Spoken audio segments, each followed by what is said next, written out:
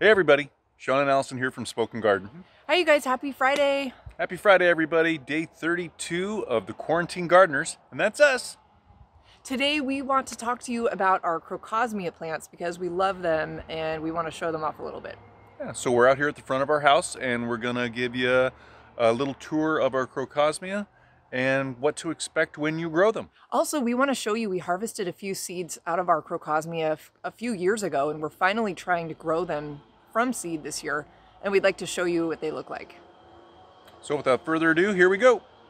So everybody, we're out here in the front of our yard and this is Crocosmia right here. Isn't this foliage just beautiful? Now, It's so striking. Yeah, it really is. And if you look at it here, everybody, it kind of looks like little swords coming up out of the ground.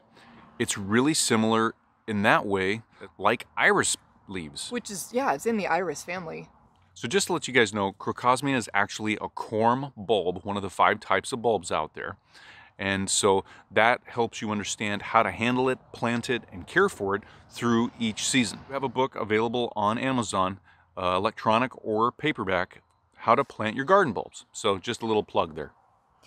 Our Crocosmia is Crocosmia lucifer, and it's bright red. The flowers come shooting up out of the base and they just get really tall and bright red. Yep, they get about 3 or so feet tall, all bunched together, and they're just gorgeous. They're gorgeous, and they're very, very attractive to pollinators, especially hummingbirds.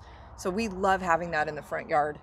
And something to think about too is that when you have these Crocosmia, they're going to get tall enough, they might actually start flopping over. So you're probably more than likely going to have to string them up or stake them somehow so they don't fall over.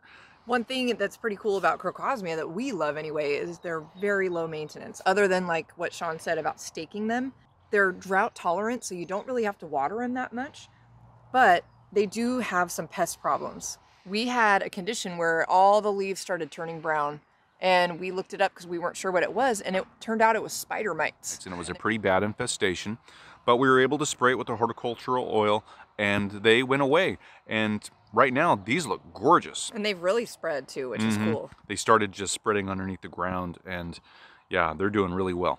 Here's another area in our front yard where we decided to grow some Crocosmia, and this is a great spot. It gets a lot of sun.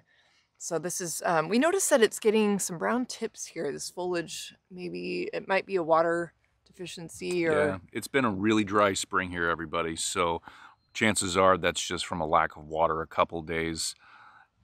a couple days, and it's okay. Yeah. It happens, but overall, the plant looks very healthy, and we're just happy to see that. We have several other locations around our yard where we've been spreading Crocosmia, so we'll continue to do that because we love it. It's just such a beautiful, striking flower.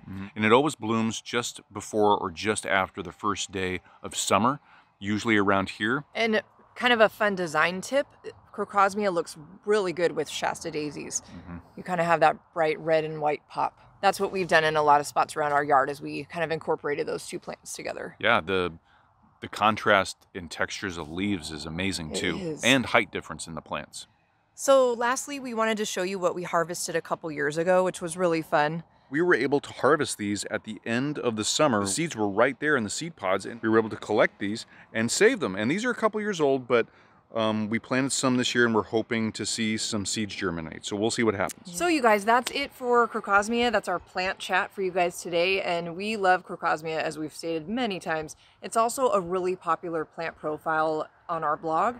So that shows us that a lot of people are still interested in learning about Crocosmia. Yep. It's a really beautiful plant, and it'll add a lot of vibrancy and color to your yard. So if you have any questions or comments for us, make sure to put them down below this video. And also give us that thumbs up and let us know if we're doing a good job or not. And definitely subscribe to our channel so you get updates on our latest videos. Down below, we'll link some flower stakes for you, the same kind we use. So check those out if you need those. And also, if you're looking for Crocosmia plants to plant in your own garden, we'll have links below down there too for Eden Brothers.